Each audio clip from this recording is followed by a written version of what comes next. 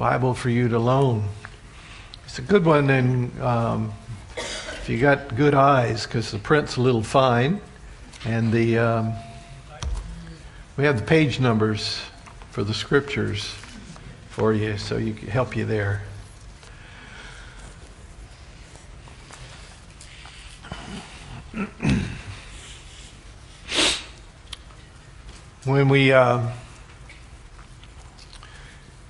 When we read the scriptures, we find out some wonderful things about us that God has done in His grace, that we are heirs of God and joint heirs with Jesus Christ. That means if God is not broke, neither are we. But God's speaking about our spiritual condition and about our eternity. When we read about the saints in the Bible, especially in the church, we find that many of them were far from rich, I must say.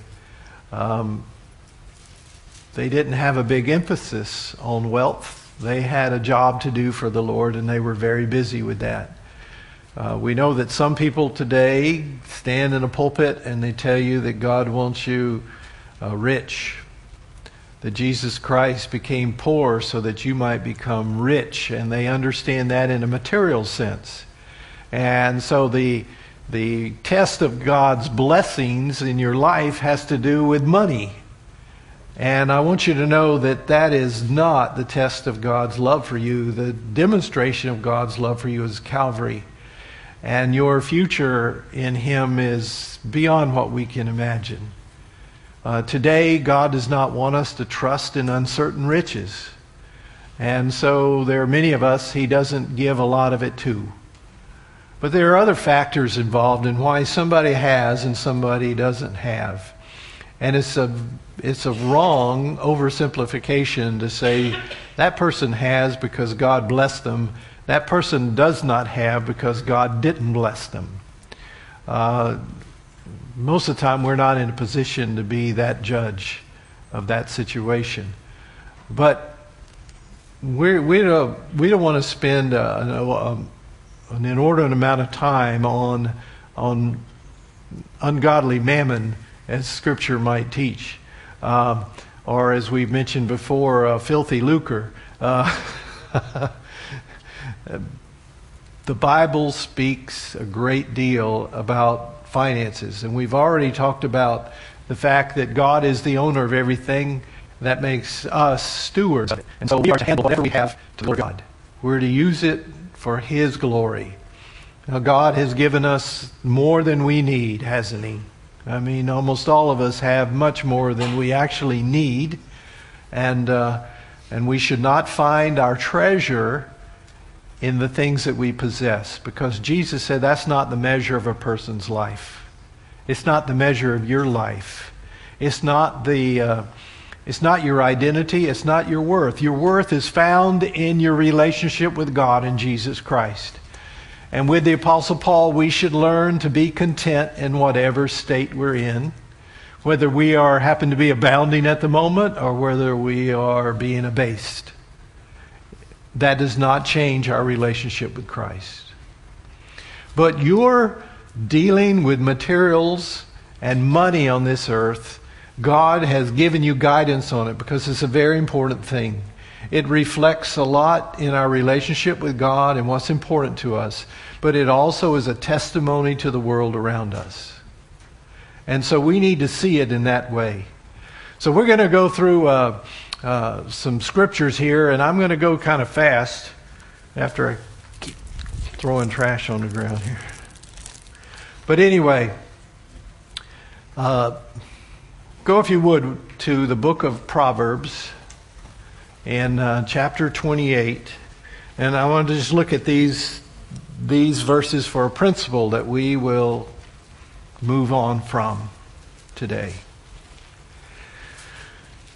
The subject matter is that wealth is the reward of labor. Okay?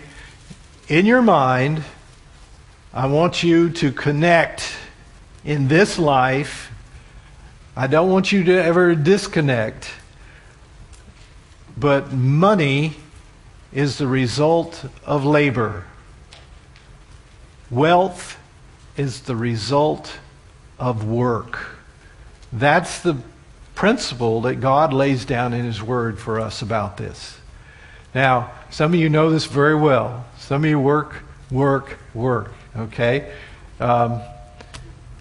We just need to be careful that we're working for the right things, okay? We should not be a slave to things, having to, if things that we have or the things that we possess, if they require so much work that we cannot do what we think God wants us to do, then we need to reevaluate our lives. I mean, your eternity, I'm not talking whether you go to heaven or hell or not. I'm talking about your eternity. When you stand before God as a believer with eternal life and forgiveness, your eternity is not worth the things of this life. And that's one thing we need to do. But in this life, money does not grow on trees. It doesn't fall out of heaven. And we should not expect God to use the lottery to meet our wishes. Okay? The reward of labor is wealth. The Bible says a faithful man, this is somebody who is taking care of business, will abound with blessing. But he who hastens to be rich will not go unpunished. The one who is hastening to be rich is the one who's trying to take a shortcut. Now, I'm not saying there's hard work and there's hard work that's smart and there's hard work that's not as smart. We have to have some wisdom here. But there is no shortcut in God's plan. He does not want us to take some shortcut to wealth and prosperity and success. He wants us to take it one step at a time, learn the lessons along the way, and earn what we have and what we possess. A man with an evil eye hastens after riches. We talked about last time, that's not the treasure that we are living for. Our treasure is our relationship with God in Christ Jesus. And this man does not consider that poverty will come upon him. That's the wisdom of Proverbs. Jesus said it also when he said, "He who is faithful in what is least is faithful also in much, and he who is unjust in what is least is unjust also in much." You see this principle? You know, my wife has tried to teach me this. I've learned it a little bit from her. But some people will never get their finances in order because they don't understand the values of the pennies and the nickels and the dimes and the quarters. They only think the tens and the 20s and the hundreds have value. But God's principle is it starts with the little stuff. And if we squander the little stuff, well, then that's just going to be reflected in the big stuff. And so, you know, sometimes we can really be wasteful with what we think is not important when Jesus said everything is important. Those little things are important too. When God made us, talk to the kids about this. I mean, He didn't design us. Adam did not sit by the stream and his wife peeled grapes for him and he rested the whole time. That's not... God labored for 6 days to make the earth and He rested on the seventh. That's a principle that God gave to mankind. And Adam had a job to do. Adam, tend the garden and keep it. Now, hopefully it was cooler and less humid than it is now. I mean, my goodness, can you imagine? That would have been hard work. I mean, my wife loves to get outside, and sometimes she thinks I should be out there with her working in the yard. I like to work in the yard too. But in this heat, it's tough, isn't it? Okay? But the point is that God didn't didn't just have Adam lay around. He gave him something to do. We don't know all about heaven. There's a lot of things we don't know about heaven, but I am really certain of this, that we're not going to sit around in heaven. We're not going to sit around. God is going to that's the way God is. He knows that it's important to us. It gives us a sense of worth and accomplishment. We need that. And God will have something valuable for us to do for eternity. And we'll be so blessed by doing it. We really will. An example of this is a person like Isaac. You know, these guys, we say they got Abraham, Isaac, Jacob. These guys got rich. These guys worked hard. Okay? Working hard is not a guarantee that you're going to be rich. Okay? Some of you know that. But being lazy is probably a guarantee that you won't. Isaac sowed in the land, and he worked hard. That sowing is the curse. By the sweat of your brow, he said. And so he planted. You can't reap a harvest if you don't plant. You know that some people are waiting for their ship to come in, but they've not even sent out a lifeboat. They haven't done anything in order to bring about that ship coming in, so to speak. Verse 12 says, Then Isaac sowed in the land, and he reaped in the same year 100-fold, and the Lord blessed him. So don't discount this, that God is involved in it. But God is blessing his labor. It doesn't say that he sat in his tent, and then he went out, and there was 100-fold in the field. And it's not going to be that way in your life or my life either. For he had possessions and flocks and possessions of herd in great number. But anyway, the man began to prosper, and he continued prospering until he became very prosperous. Now that's not the goal of your life. It should not be the goal of your life. The goal of your life should be to honor Christ. But the connection in the Bible is that the things we need and the blessings and even the abundance, it comes from labor. God blessed labor. And Isaac is an example of that. Even to the children of Israel, what did he tell them? 6 days you shall labor and do all your work. He said, well, this is about the Sabbath in Israel. I know it is. But this is part of it. We always say, don't work on the Sabbath. That's what you hear. Don't work on the Sabbath. Israel was not to work on the Sabbath. But he did say, work 6 days. So do your work. And work is a gift from God. And that's what God blesses. You know, we cannot allow ourselves to buy into any of the philosophies of the world that wealth comes from chance or from gambling or from illegal stuff. I mean, no, God says it's important we embrace this truth in our lives, and we will be a more effective witness for Christ in this world. Jeremiah said, the shepherds have become dull-hearted. They have not sought the Lord. Therefore they shall not prosper, and all their flocks shall be scattered. Without Christ being first in your life, you will not have your priorities in order. And you won't make wise decisions concerning your business. And these shepherds, they are examples of that. Woe to him who builds his house by unrighteousness. You know,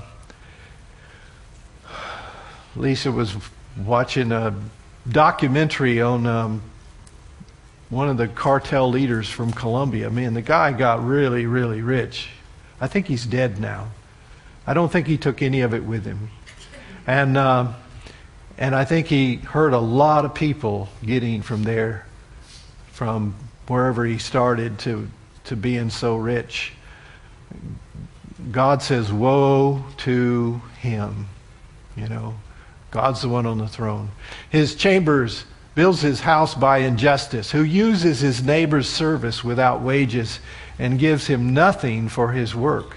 You see, this principle not only involves me. I cannot get I cannot get ahead. I can't even take care of things unless I work. But God won't bless that labor if I'm taking advantage of other people. This principle applies to me. I want to work and I want to see reward for my labor. If somebody does work for me, I want them to receive reward for their labor. We have to embrace that. This is James is interesting on this subject here. James seems to really have a bad attitude toward rich people, and we have to put it in the setting. James is he's in Jerusalem. The Sanhedrin, the religious leaders, they were the ones getting wealthy. And it wasn't right. And then they were taking advantage of poorer people. And so in chapter 5, verse 1,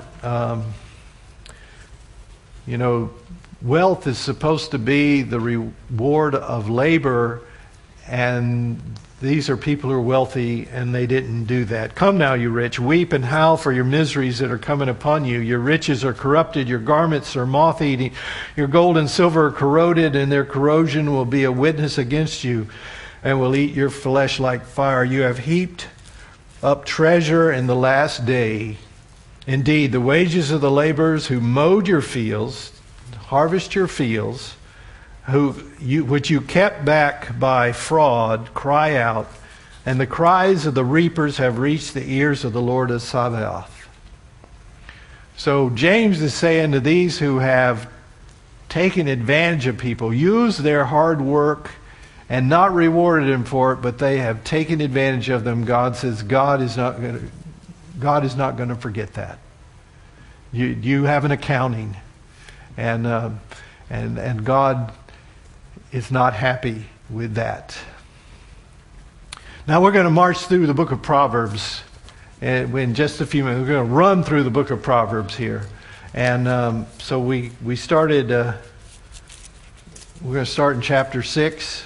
We saw one of the verses from chapter 6 with the children. Go to the ant, you lazy guy. But chapter 6, verse 9. And it says, how long will you slumber, O sluggard? That's the lazy man. Will you rise from your sleep, a little slumber, a little folding of the hands to sleep? So your poverty shall come upon you like a prowler, and your need like an armed man. The law of the harvest, you reap what you're sowing. The lazy man is sowing. You say, well, he's not doing anything. He is sowing, and he's going to reap poverty by doing nothing, not working hard, not doing a good job.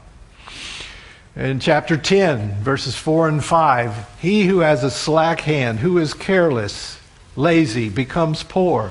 But the hand of the diligent, the hardworking, the careful makes rich. He who gathers in summer is a wise son. That's looking ahead, isn't it? It's going to be winter, there's not any harvest. But he who sleeps in harvest is a son who causes shame. Oh, well.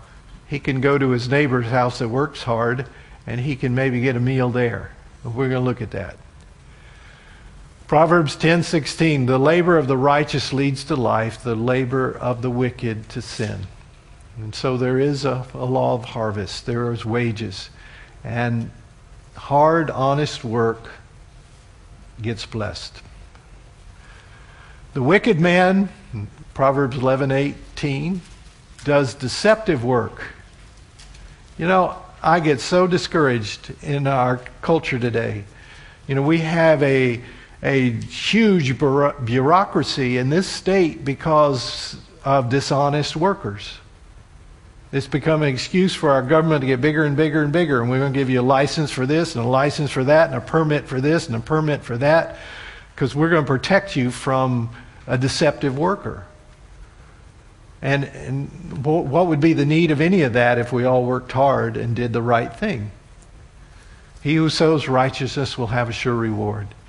Proverbs 12:24, the hand of the diligent will rule. The man who works hard and works wisely will see promotion. He will see blessing. But the lazy man will be... You see, one becomes a ruler, the hard worker. The lazy man becomes a slave. That's the choice there. The soul of the lazy man desires and has nothing, but the soul of the diligent shall be made rich. Principle. Proverbs 13:11. Wealth gained by dishonesty will be diminished. It won't last. It's like having that money bag with holes in it. But he who gathers by labor will increase. You know, that's not always fast, is it? You know, we've seen prosperity in this country. We've seen people, by the time they get old enough, they retire and they have plenty. You know, we might not ever see that again in this country. That might be a thing of the past. Each generation, the way we're headed, will become less and less able to retire, and it's because of how we're handling the money in our country. From the citizen on the street to the person in the White House, all the way here to there, we're not following God's principles on finance, and we will suffer for it. Proverbs 14:23, in all labor there is profit, but idle chatter leads only to poverty. Proverbs 16:11, honest weights and scales are the Lord. His weights are, all the weights in the bag are His work. And so this is, let's make sure we understand. God talks about hard work, but He talks about honest work. You know? Not ripping off people, not taking advantage of people. God will not bless that. Proverbs 21:5, the plans of the diligent lead surely to plenty, but those of everyone who is hasty surely to poverty. Have patience. You know, we have a generation that wants what their parents had, but their parents took 40 years to get it. They want it right away. But see, we have a method of getting it. We can borrow to get it. We can use credit to get it. And that is not God's principle here. Work and plan and be faithful, and God will bless. Proverbs 21:6, getting treasure by a lying tongue is the fleeting fantasy of those who seek death. Work hard and honest for it. Proverbs 22:29, do you see a man who excels in his work? He shall stand before kings. He will not stand before unknown men. You do your best. You work hard and do your best. And what do they say? The cream rise to the top. That's what God's saying. Proverbs 27:23-24. Be diligent to know the state of your flocks. It got Joseph in trouble. His dad said, go check out the flocks. He ended up a slave in Egypt. But that was part of God's plan there. Attend to your herds. Don't neglect them. You know, I feel a pang of guilt about this when I think about my home. There's some projects around. There's some woodwork. There's some stuff that I need to attend to. And the longer I let it go, then the worse it's going to get. And I need to attend to the state of my flocks. You have an area. That's what God said. Don't let it go. Don't let it go. Warning, warning, warning. Riches are not forever, nor does a crown endure to all generations. Next book, Ecclesiastes, 2 little verses. You know, don't take this principle and become independent of anybody else. You know, we can do that. We can become an island. So I can do this. I don't need anybody else. That's not God's wisdom. Work hard, but work in connection with people. Build relationships. Get your family, get your kids involved. You know, there's some things that I would desire for all three of my children. That I pray for constantly. But one thing that I'm very grateful for with my kids, that all three of my kids have a good work ethic. That they don't expect handouts. They expect to work hard and do a good job and receive blessing from that. And I thank God for that. I really do. We need to pass that on. We need to encourage one another. We need to help one another. I'm really blessed by seeing Brother Orville and Corey, how they don't let the teenagers sit around very much. They called them up and said, "Come over, we got a project to do. You know, you can't stay in bed all morning. Come on, we're going to fix the basketball court, or we're going to build a horseshoe pit. We're going to do something like that." And that is really great. That's really great. Ecclesiastes 10:10. This is about working hard, but working smart, okay? God doesn't expect you to work hard and be stupid. He says work hard, but be wise. If the axe is dull and one does not sharpen the edge, then he must use more strength. But wisdom brings success. You know, chop down a tree with a dull axe. That means there's some dullness up here, doesn't it? Spend the time to sharpen the axe, and then the tree will come down a lot better, won't it? Okay. All right, now we're going to go into the New Testament. We're going to talk about some of these principles for us today. And so turn to 1 Timothy chapter 5.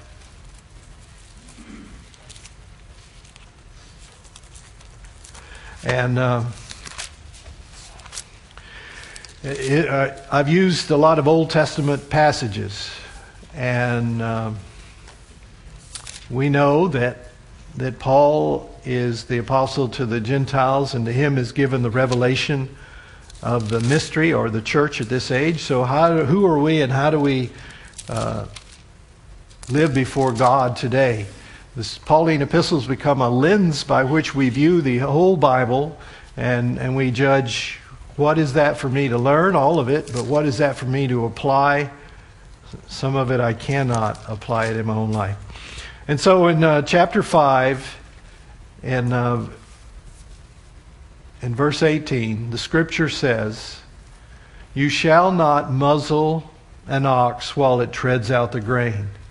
So Paul quotes from the Old Testament, from the Pentateuch, and he tells Timothy that this is a principle that is what we call trans-dispensational. I mean, it runs from cover to cover. On this world, in this life, this is something that God intends that it always operates while we are in this body. You shall not muzzle the ox that treads out the grain. You let that guy who's doing all the work, let him reap from the benefits from some of that. He's doing the work, let him reach down and grab a little grain to get the energy to keep working. That's what it says. And Paul quotes Luke here, and he says, "The laborer is worthy of his wages." It's something that if he did the work, he deserves the blessing from it, the wages from it. And so we need to understand that principle. We need to embrace that principle. It is a godly principle, and Christians should demonstrate that to this world. The world, our culture around us, is trashing this whole concept, and our whole culture is reaping the consequences from it. Do you think we can live in this culture and be exempt from it? We're going to talk more about debt, but I mean, who knows how? I mean, we can't even fathom how deep our country is in debt. And, well, maybe our great-great-grandchildren can get out of it for us. I don't know. But that's not a godly principle. We're going to go to 1 Thessalonians. And if you were in Timothy, you need to go back to your left.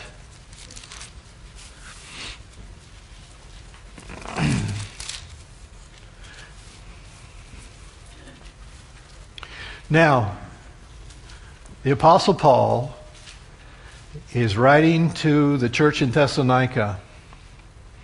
And Paul tells us that he is a pattern. He is a pattern. He is example for the believer of this age. Okay? And this is one thing that Paul said to the church at Thessalonica, and we need to learn from this. Chapter 2, verse 9. You remember, brethren, our labor and toil. We worked hard. We worked our tails off while we were in Thessalonica. He said we labored night and day. You know, we're praying for a young lady who's trying to get settled in here, and she was here Wednesday night, and she found a job, and she's working this job. It's not enough to support her family. You know what she did? She went out and got a second job. You know, I know people won't do that. Why? I need my rest. I need my beauty sleep. I mean, if one job doesn't make ends meet and you got some time, well, go get another one if God will grant it. And then maybe He'll bring you into that one, but God will bless your labor.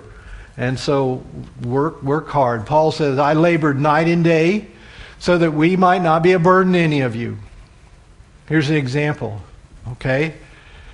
If it's within your power, don't be a burden to anybody. Don't make somebody work hard to carry your load if you can carry it yourself. That's what God says. That's the example from Paul. If you can carry it yourself. Sometimes we can't carry, and that's why God gave us family. That's why He gave us community. But we shouldn't be carrying somebody else's burden if they can carry it themselves. And Paul said, I carried my burden. I did not put it on you. I worked 2 jobs. I worked day and night. I did what I had to do so that I would not be a burden to you.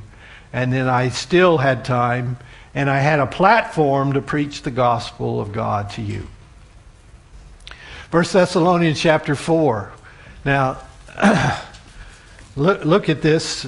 We talked about this in our study last Sunday, but verses 11 and 12. Back in 10, it starts off, we urge you, brethren, that you increase more and more, and that you aspire to lead a quiet life.